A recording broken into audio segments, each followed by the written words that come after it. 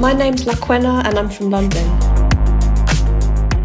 I often paint work that is very colourful and very vibrant and quite kind of captivating visually.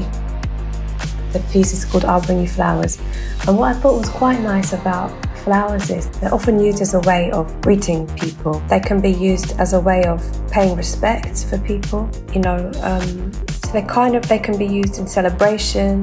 So I think that's quite a nice way of touching on that theme of unity.